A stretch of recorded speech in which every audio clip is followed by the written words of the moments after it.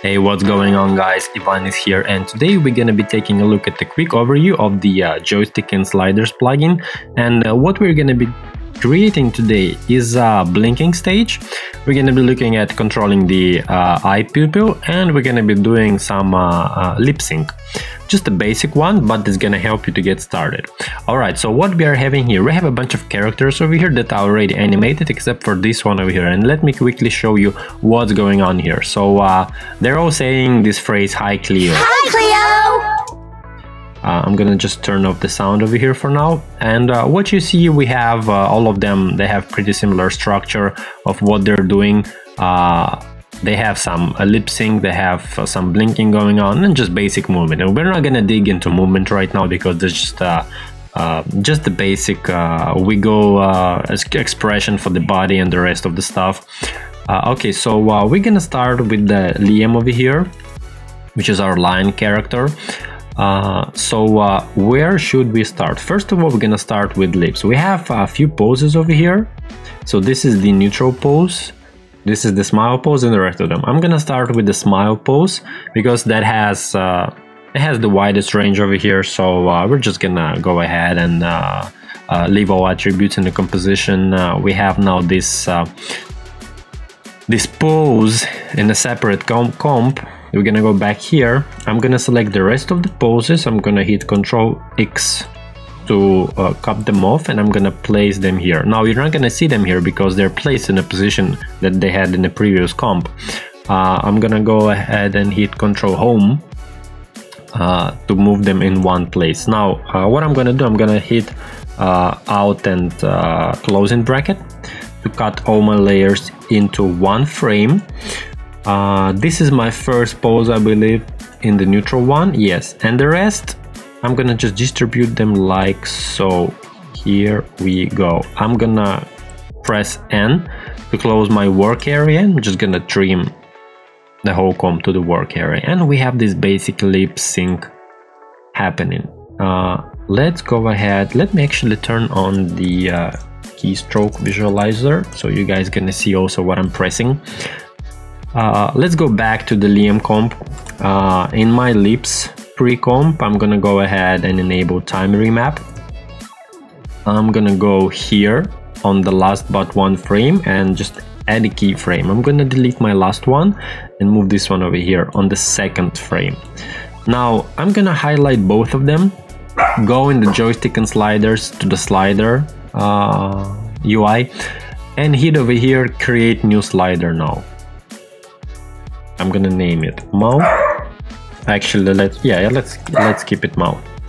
All right, here we go.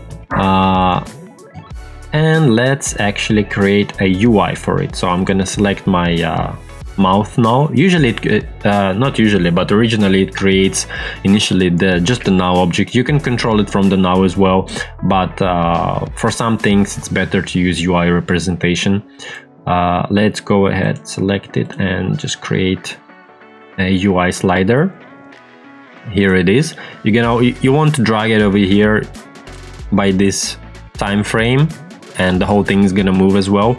I'm gonna just name it mouth. Control. All right, and by clicking on the handle, I wanna turn off the negative value so it doesn't go over there. So we're just working here, and as you can see, the mouth rig is pretty much ready. We can now talk. What I want to do is actually look at the waveform over here and just see where we are starting to talk. Just roughly over here. I'm gonna place the marker here, and somewhere in the end I'm gonna place the marker over here. I already have some markers actually. All right, so we have markers where we want to talk, and let's go ahead and animate them. So I'm gonna select my slider control, and I'm just gonna hit P for position. If it's a horizontal slider, you want to animate X position. If that's the vertical slider, you can uncheck and check it here. I'm gonna want to animate the Y position. So I'm gonna go ahead and animate the first position. Roughly, I believe there's like 20 frames. Yes, I'm gonna go 1, 2, 3, 4, 5 frames forward using page down. And I'm gonna hit what I believe 25 is the next pose. Yes, and then I'm gonna go not 10 frames, 1, 2, 3, 4, 5 frames. I'm gonna hit 50. I'm gonna go 1 2 3 4 5. I'm gonna hit 75, and 1 2 3 4 5. I'm gonna hit 100. Yes, and then 1 2 3 4 5. Let's go back to 0, and let's take a look what we have. And now he's actually kind of talking, right? Here I want to go not for 100 but 125. That's my fifth position. Here we go,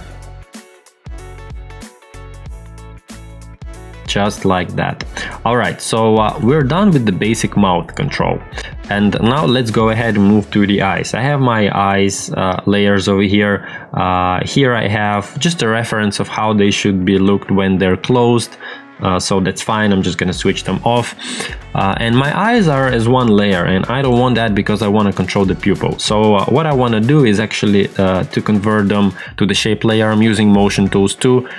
I'm hitting convert to shape, but you can go ahead and do create shapes from vector layer, but I'm just gonna hit it over here. And let's just focus on the eyes and the eyebrows, just like that. All right, so you can see I have this shape over here, right and left eye, and you can see that we are out of the boundary over here. What I want to do is just work on some groups over here. So I have, this is my, let's just name it as it is, border, and this is the right one, so I'm going to use R. Now I believe these three groups are the eye pupil, so pupil right. And now this is gonna be my white, right, beautiful. And I want to do the same stuff over here. So this is my border left. Here I want to go and group them into pupil. And the last one, oh, I'm sorry, I'm not gonna group it, but I'm just gonna rename it white left. And pupil I'm gonna also put left. All right, so now they're in group. Now I want to extract them. What you can do if you don't have the motion tools, you can just make, for this instance, left eye 3 copies, 1 2 3, open groups in all of them. And for instance, this is going to be my order. I'm deleting border, I'm deleting these two. This is going to be my pupil, I'm deleting these two. This is going to be my white, I'm deleting these two. And now I have all 3 of them separated. But I highly suggest you purchasing these motion tools too. What you can do, just do it in one click like this, and the names are there of the groups as well. And that's what I'm gonna do, just to speed up your process, guys. All right, for the pupils, for both of them, I want to add a set matte effect. I want to set the masks, so when I'm moving my eye, it doesn't go beyond the border. Same over here, I'm going to using set matte, adding them to the left over here. By the way, I'm using this window over here, control space. That's a free plugin from Video Copilot called Effects Console instead of searching effects over here. Just very handy to search it anywhere you want. Okay, now we're gonna animate those pupils. The way joystick and joystick work, because it's 2 of them, joystick and sliders, that's the name of the plugin. So we need 5 base poses. So what I'm gonna do is actually place this thing, the eyes, somewhat like this. So it's kind of the origin pose, the middle pose, and I'm gonna use just a simple position over here. So P for position, add a keyframe. Now if I'm gonna add if I want to try to add the joystick right now, it's gonna give me a warning that no properties were selected, and this is what you need to do. You need to place first keyframe, which is origin, at 0, and then right, left, up, down. Okay, this is just a hint, so that's what we're gonna do. We're gonna actually place go 5 frames and put origin everywhere. This is just gonna create the first frame where we are, and then let's go ahead and add the right pose. Maybe a little too far. Now the left pose, now the up looking pose, and the down looking pose. That's perfect. Now I'm gonna select all these keyframes and just go ahead and create a new joystick. Let's call it eye control. Hit OK. Now we're having a null object that allows me to control the eyes. As simple as it is, guys. Perfect.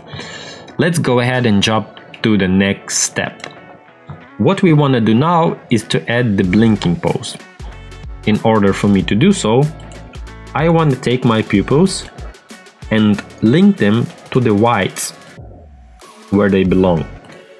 The reason for that is I'm gonna animate the whites scale, and for them I want to select the anchor point and move them somewhere here.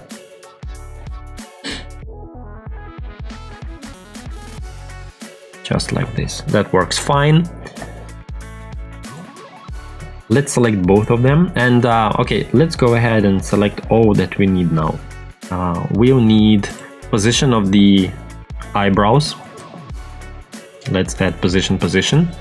Now we'll need scale over here, scale, and I want to uncheck them so they're not binded, both of the values. Pupils are connected to white, that is fine. And borders, here we are, borders.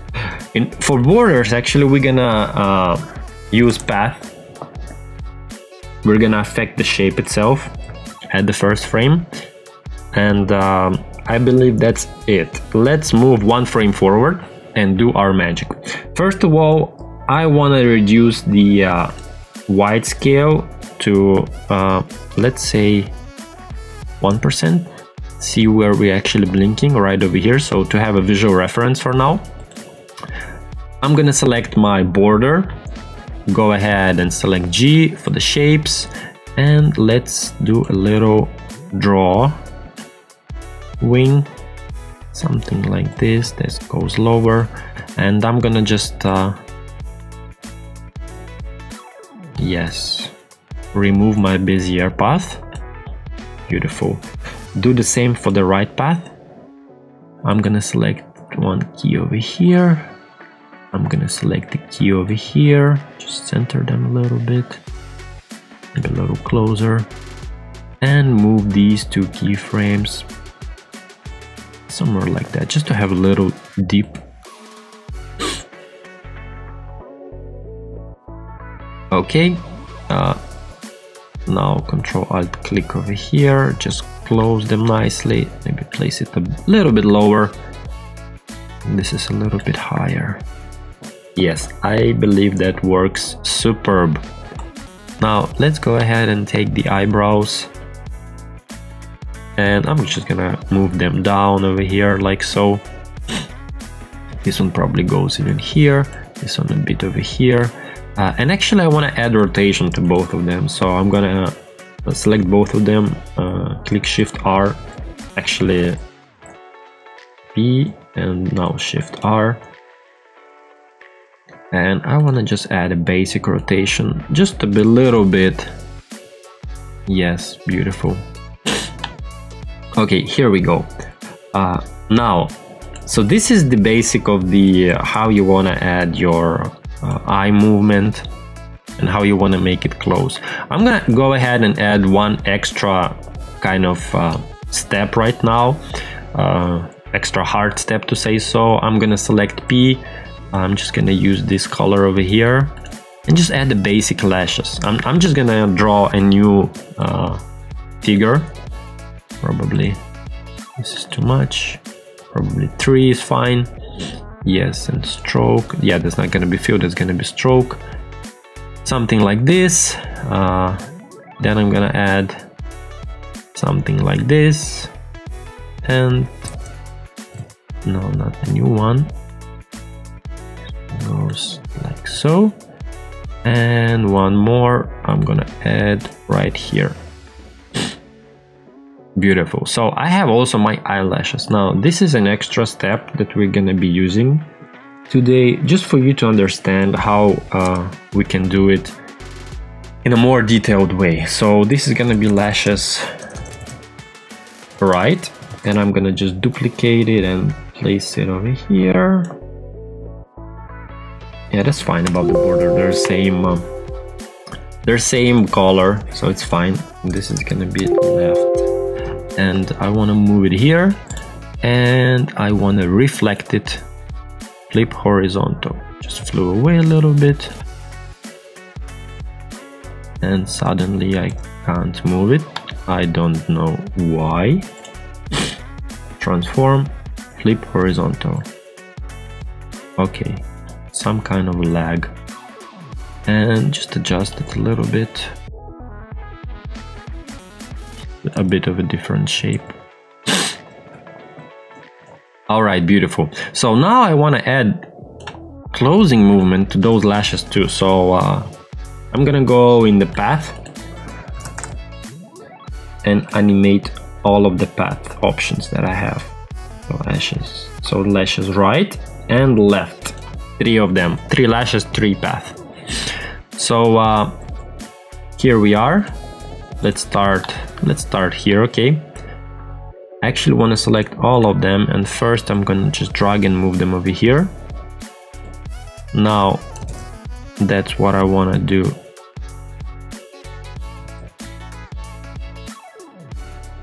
Now I'm just gonna shape them, basically, kind of in the same way that they were. And let's go over here. I'm gonna select all of them too, place them here.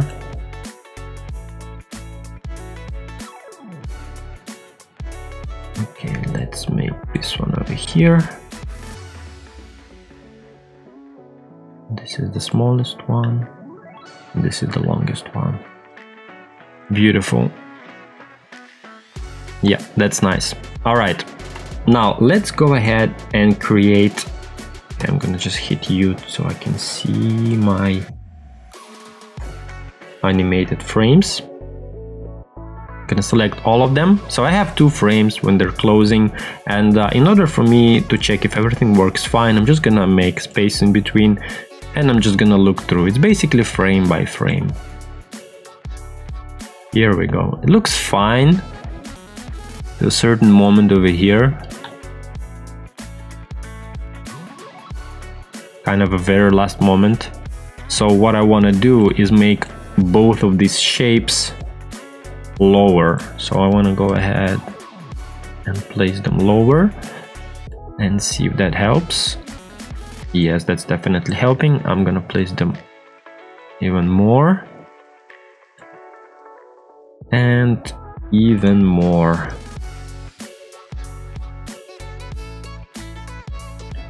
Yes, that definitely worked. And I wanna move my eyelashes down as well. Let's check if everything works fine. Beautiful. Now I want to fix the same stuff over here. So I'm gonna use my border. I'm just gonna move it down. See if that helped. Yes, problem solved. And I want to select my eyelashes and just move them down a little bit. Beautiful. Now I'm gonna have first and second frame, which is eyes open, eye closed. I'm gonna go to the joystick, to the sliders. I'm gonna hit create new sliders, and that's gonna be blink. Hit OK. Now, since originally it's creating just a null object for the controller, and particularly for the blink, I'm never using the visual UI slider. Doesn't make sense for me because it's just a slider and you can animate it. So let's go 10 frames. Now add a first keyframe. Now 1, 2, 3, for instance, 3 frames is when we are completely eye closed, and 1, 2, 3 we're completely eye opened. All right. Now, okay, I went a little forward. Now let's take a look. Okay, this is eye closed. Okay, this should be eye opened. 0. And now we have our beautiful seamless blinking composition ready. Now what I want to do, let's add just the easing on them, move them probably here, and I want to add a first keyframe over here and hit alt click and just loop out the whole thing, because I'm going to be using this comp more in the further part of the movie. So and we're just gonna have this looped blinking comp ready. All right, guys, so here we are. We have our lion talking right now, and we have him blinking.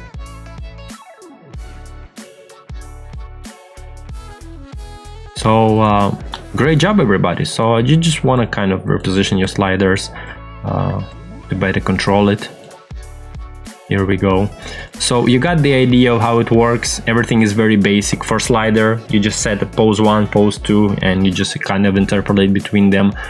For joystick, you need 5 poses, and probably we're gonna do one more tutorial on how to rig the head, proper head movement, so you kind of have the same slider, and wherever you rotate it, your head goes along. But for now, I think that's a good start. Thanks everybody for watching, and I hope